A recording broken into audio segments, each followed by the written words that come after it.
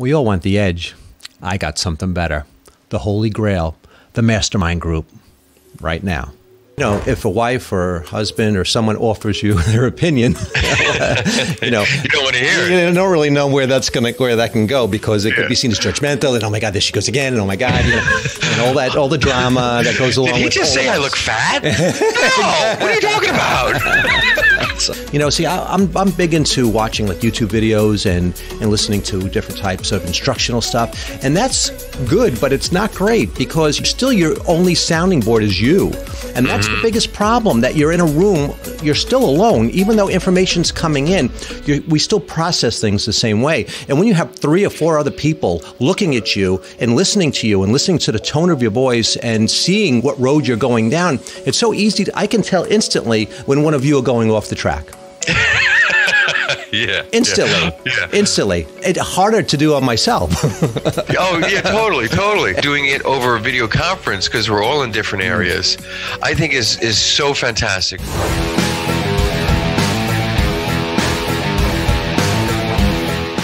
Hi, I'm Steve from LifeMasteryPodcast.com. I'm here with Greg Sutphin. Hey, man, what's happening?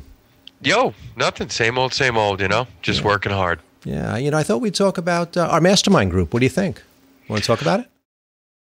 I can't even begin to express how it has just helped me get to a next level without even doing anything. Just thinking about it made me start looking back into, you know, listening to tapes and reading books, and my life was fine.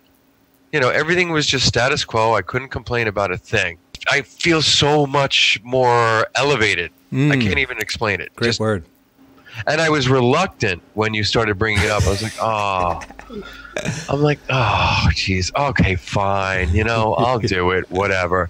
And man, after that first meeting we had, I just felt just jazzed up again, alive again. Like, oh my God, I could do anything. So yeah, that's Brian Tracy says that. Yes. Brian Tracy says you can make a list, but if you don't put time correspondence to the list, you know, you're not going to get it all done in one day.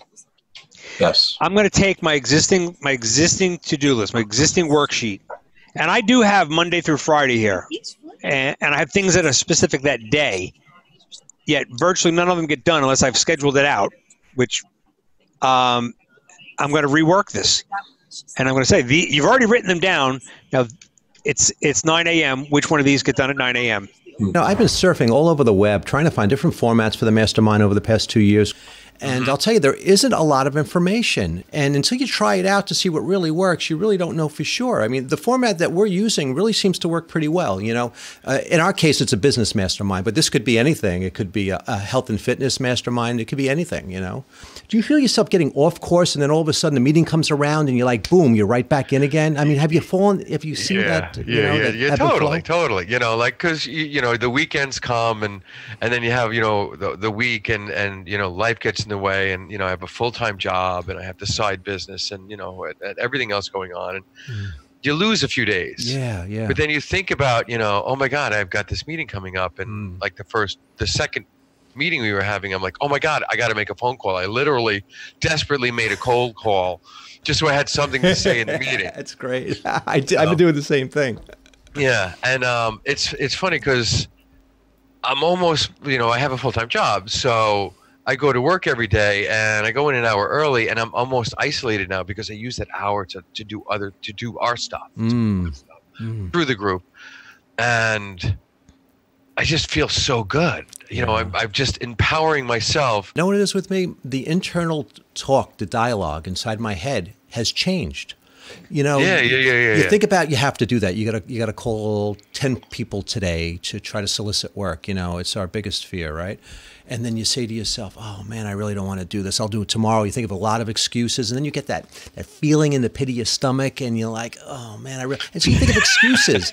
But you know, it's interesting with the Mastermind Group. You know, I went online and I went on YouTube and I pulled up videos on people that, you know, solicit other people. and after watching so many of them, it was almost like I was doing it myself. It felt natural after that. So I just picked up the phone and started, you know, calling people cold. And I'll tell you, it was so much easier. But, you know, our group meets on Tuesday night. And I'll tell you, Monday morning I wake up and I'm like, I look at my list and, you know, if I didn't get enough done, I'll just bang it out, you know, because I don't want to disappoint on Tuesday night.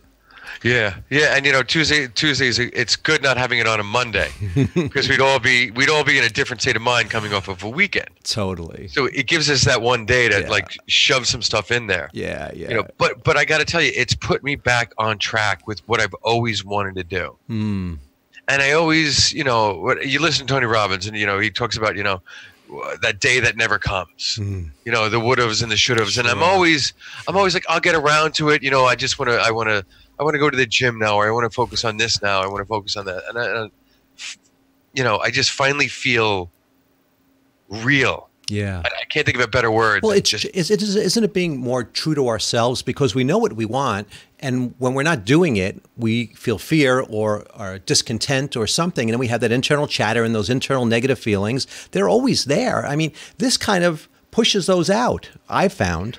Well, yeah, but you know, you don't know what those. You distract yourself with things. True, exactly. But they're still there, though. You don't realize that anxiety, that little bit of whatever's going on inside. You don't associate it with, you know, that you're not doing what you think you should be doing. Great point. You don't feel it. Especially over time, doesn't it? It becomes that feeling becomes a part of you. And it's almost like you don't even acknowledge it anymore, but it's there, and it's dictating what we say, what we do, what we don't do, what we don't say. And yes, 100%. And it's funny because I've realized you don't really feel alive because you're just, my life is status quo. It's fine. Everything's just fine. There's no problems. The worst word in the English the worst language. Word. And Tim said it during our group meetings. Tim said it to me, you know, what is that about? Good is the enemy of great. Yeah. And it's true, because my life is good. I can't complain. I make good money. I have a good job. I have a side business. You know, I'm dating, and life is just. I got no problems. Yeah. But I hate that word. Fine. Was just status quo. It was like fine. That's like when your kid comes home and you ask, "How was school?" Fine. Yeah. And that's what I think of whenever I hear fine. But until we started doing this group. Yeah. And I was kind of like, oh, geez, Steve. Oh, here we go. I was so jazzed up about it. I may have gone off course. Yeah. You know, here and there, but I always come back now. Well, isn't that great though? It's almost like a weekly reset, because life is going to keep kicking us off, and that's all there is to it. And some of us will allow that to happen, and then we'll find out for sure who's really going to stick with this and who isn't. That's really what it comes down to. I mean, we all have to be ready for this. You know, I'm ready for it. You're ready for it. I could tell, because you're on time or early every single meeting, and we're communicating throughout the week. Isn't that interesting? We have a texting group, so we can text each other, and we can just get our little shots in and mentions of what we've done throughout the week. So we're not coming in cold every week, you know. Someone's like, "Oh man, I haven't talked to you in a week. Oh, what's up?" You know. No, we know we can kind of chart the progress of each other along the way. Isn't that great? And don't you think that's helpful too? Because, you know, we need it like every day, every couple of days. Otherwise, life's going to keep kicking our asses. It really is, and it does. It does. And even just, and not in a bad way. Right. You know, just, you know, things come up. You're going on a trip with a friend or the wife or whatever, and you know, and then a few days go by, and then a week goes by, and then a month goes by, and then 10 years go by. Yeah, exactly. You know, just even the good things throw you off course. The bad things definitely do, but so do the good things. People don't notice it. Skill set that you have right now. Does anybody hire people who have your skill set right now? Yes. People that come recommended to me through other clients. But you know what? That's what I need to do. You just hit the nail on the head. That's why we're all thinking the same thing except you, Greg. That's why. What I need to do is I need to reach out to all my clients. That's all I need to do right now. When I would read Think and Grow Rich, and I've read it a few times, and I've never really done the discipline every morning and every night. Yeah. I envisioned a Mastermind Group as, like, say, 4 people that are focused on one goal. I didn't look at it, and you made me see that it's 4 people with separate goals. Businesses, you have a board of directors. That's a think tank. You know, that's a mastermind in a sense, all working towards a common goal, you know, making more money for the company or whatever it is, you know. I really like this better. I mean, for us, obviously it fits because we all have separate goals. And what's interesting, I find also, is that you can get opinions from 2, 3, 4 different people that don't mind giving you their opinions. And the environment here is to share and to offer opinions. You know, if a wife or husband or someone offers you their opinion, you know, you don't want to hear it. You don't really know where that can go, because it could be seen as judgmental. And oh my God, there she goes again. And oh my God, you know, and all the drama that goes along. Did he just say I look fat? No, what are you talking about? That's so funny. But that's helpful too. You know, you can't say, but this is great, because the dynamic we've created is one of sharing, and just because we give opinions doesn't mean it's the right opinion. But when you get 3 other opinions, you know, you can kind of weigh it against your brain now. You're not just bouncing your own suggestions off your own head. You know, see, I'm big into watching like YouTube videos and listening to different types of instructional stuff, and that's good, but it's not great, because you're still your only sounding board is you, and that's the biggest problem. That you're in a room, you're still alone, even though information's coming in. We still process things the same way. And when you have 3 or 4 other people looking at you and listening to you and listening to the tone of your voice and seeing what road you're going down, it's so easy. I can tell instantly when one of you are going off the track. Yeah. Instantly. Yeah. Instantly. It's harder to do on myself. Oh, yeah, totally. Doing it over a video conference, because we're all in different areas, I think is so fantastic. Because, you know, to go anywhere, even to go to the gym, you know, it's, you know, half an hour prep before, you know, an hour class, and then, you know, coming, you know, getting out of the gym and getting home, it's like 2 hours. Definitely. You know, if you had to go to meet with a group, it could be 2 or 3 hours. And that's what happened too, because my first 2 groups met here at my studio in Dix Hills. And it falls apart because people just... Right. You can't sustain it because it's not easy. They say you're the sum of the 5 people you spend the most time with. I mean, come on, who do you spend time with? You know, you got to take a close look. We all got to take a close look at that. And if you're at the height of, you know, in other words, if you're kind of here and the other 4 people are kind of not below you, but haven't achieved as much, let's put it that way, that's not healthy for you. No, you know, we need to be in the middle of the pack, the lower middle, that kind of thing. So that way people can bring us up, you know, and we can help people that are still coming up, you know, to our level. Yeah, everyone's at different levels at different times, you know. That's why I like this group is great. We're all creative. Yeah, I remember talking to you about the very beginning when you had us fill out those forms, you know, just like 2 or 3 questions. Yeah. And when I read everybody else's, it just was like a wave came over me of like, wow, everybody has the same exact fears in different ways, but it's still like I could read into it and I go, oh my God. Wasn't that fascinating? And I'm so glad you brought that up. I had kind of forgotten about that. But yes, fear runs through everything. The fear of approaching. Of whatever it is, it's always a fear. Always. Yeah, and it made me, you know, when I started writing it, and again, I was in, you know, that, oh, geez, here we go. It's stupid questions. And I knew I was doing that to everybody, but I knew we'd see it right away. We have to just define where we want to be. We have to define where we are and where we want to be. I mean, it's a given. You have to. And I'm going to say, the last thing I'm going to say about this is, it has made me focus so much more. It has made me read so much more. It has made me just, even if I do a little, like the compound effect, like 1% a day, I just know that it's just building and building and building. I may not make it to next meeting and have everything that I said accomplished, and I'm not going to beat myself up over it because I know that I'm putting effort in constantly. If it's an hour in the morning and then when I get home it's an hour here, or if it's at work and you know, I take some time to focus on, you know, read something, or just while I'm driving, I think about, you know, where I want to be, what I want to accomplish, you know, what I want to contribute and give back. I'm just constantly in that zone. Yeah. This is not networking. This is not therapy. This is a very structured, business-like situation. We start on time. Each person gets 15 to 20 minutes to discuss what's happened over the past 7 days. Then we go through and we each focus on each person individually. You know, we give our input, and then we go around the table again, and we'll go another 5 minutes with each person, and we'll decide what we're each going to do for the week coming up. And then we write those tasks down. The best thing about the meetings is I get more out of everybody else's 20 minutes. Listening to where everybody is, you don't get conversation like that. Right. In your general life. Yeah. even at work, it's focused on one thing.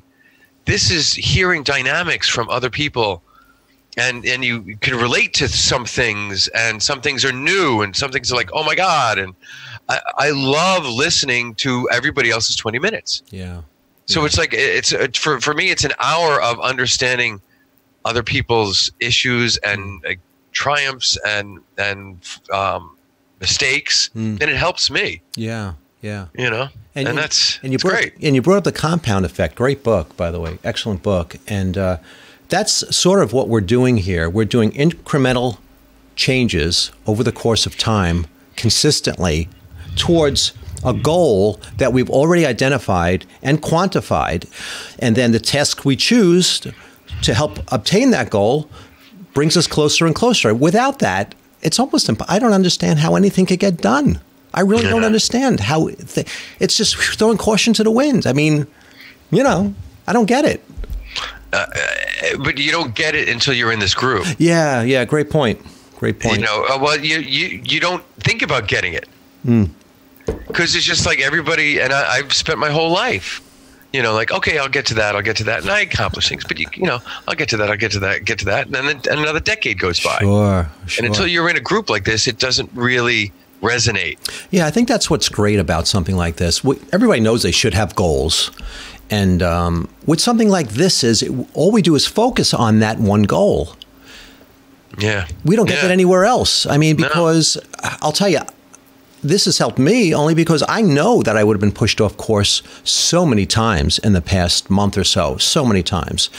And it's so easy to say next week or tomorrow, I'll do that.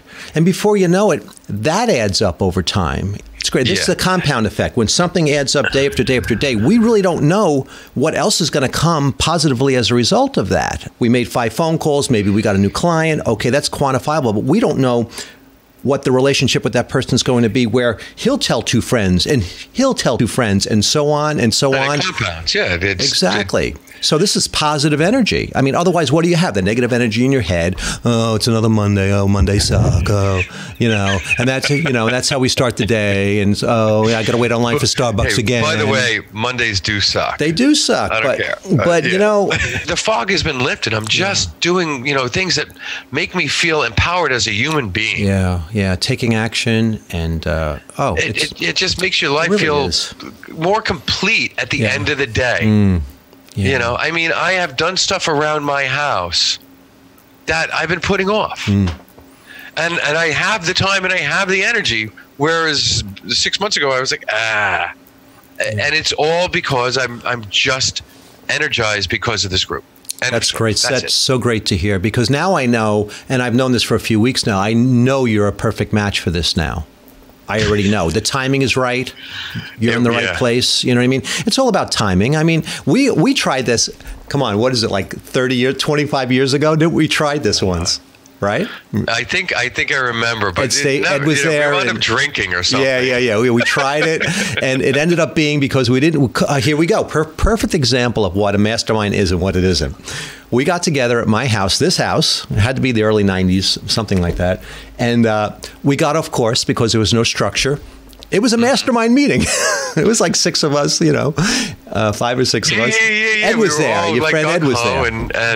And before you know it, we're going out drinking and then going to see bands play. And I'm like, what the hell happened? And now we wake. Now, think about it. What would have happened if we stayed on that all these years? Could you only imagine how much further would we have been? Group. I thought you meant, No, if we actually did what we had started out to do in the early 90s, we were at a crossroad there. Like we had it. We had a taste of it. And we just went, yeah, we went way off which course. is 99% of the population. Exactly. I mean, the 1%ers, start in their teens, and they're driven and they're focused, and it's not a problem for them. For the rest of us, if you read Think and Grow Rich by Napoleon Hill, he'll say most people do not become successful until their 40s or 50s. Yeah. My position would be like, I would reverse the whole thing. I would call them up and thank them for sending that new customer to you.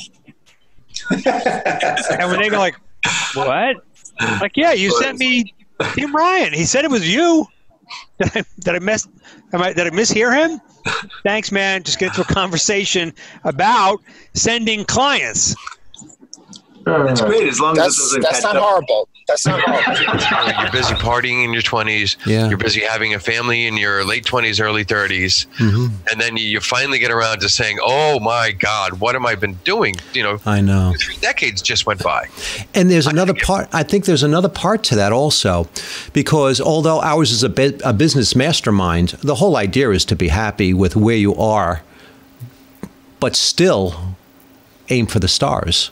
Yeah, it's not one or the other. And I think one of the things we find in our 40s and 50s, when you say success, what I have found is more peace.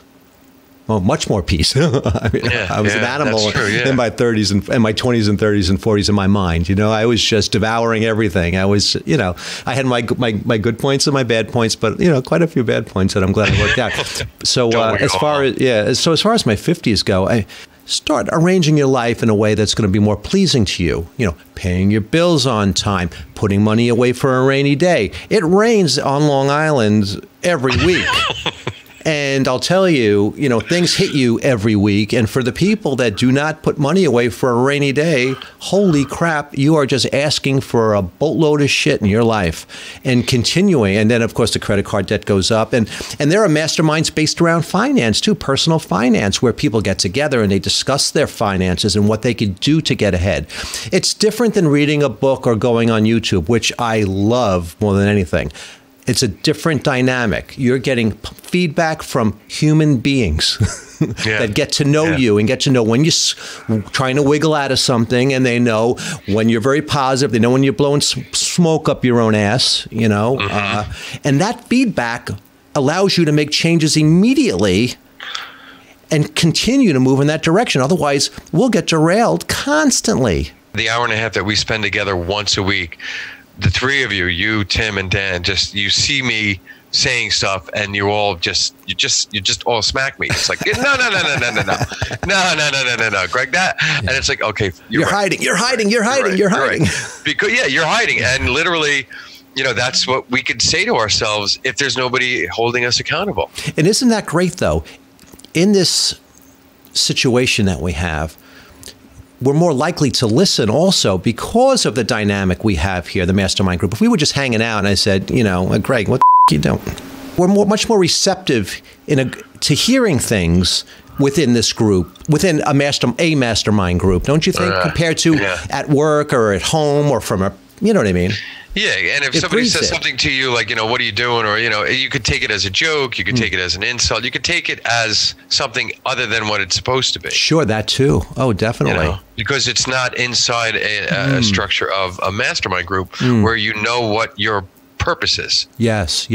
Somebody says something to you and you just insult it, or you think it's a joke and you brush it off. Good point. It makes sense on every level I can possibly consider whenever I think about this. It just totally makes sense. Plus, we see what it's doing. I think I've thanked you a few times for actually, just getting me back involved. And I remember you talking to me about this like 2 years ago, and I was like, I know. I ain't doing no mastermind group. Yeah.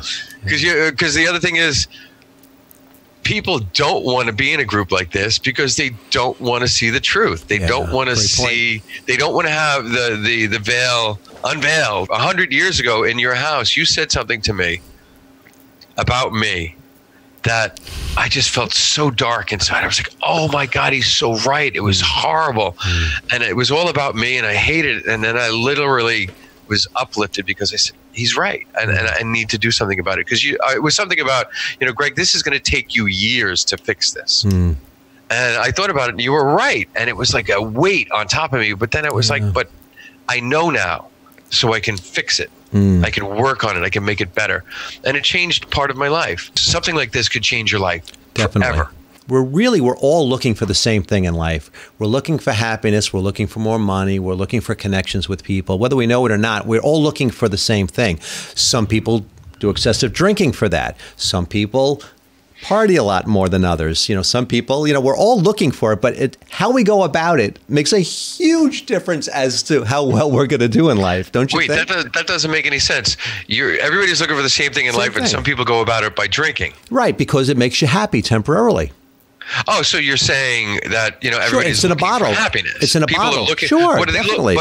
But But you said? What are they looking? What is every single person looking for? Peace, happiness. Peace. Yeah. Amen to the Mastermind Alliance group. I can't think of a better way to end this, Greg. I couldn't be happier. And I'm looking forward to tomorrow's meeting. And this is great. It has changed me. Not my life. I'm going to change my life. Good for you. But the Mastermind group has helped me to change me. That's fantastic. And if anybody out there is interested in joining one, I'll put some information down below where you can contact us. And we're putting together groups like this. The Mastermind Group, if nothing else, has made me a better person. Perfect place to end this.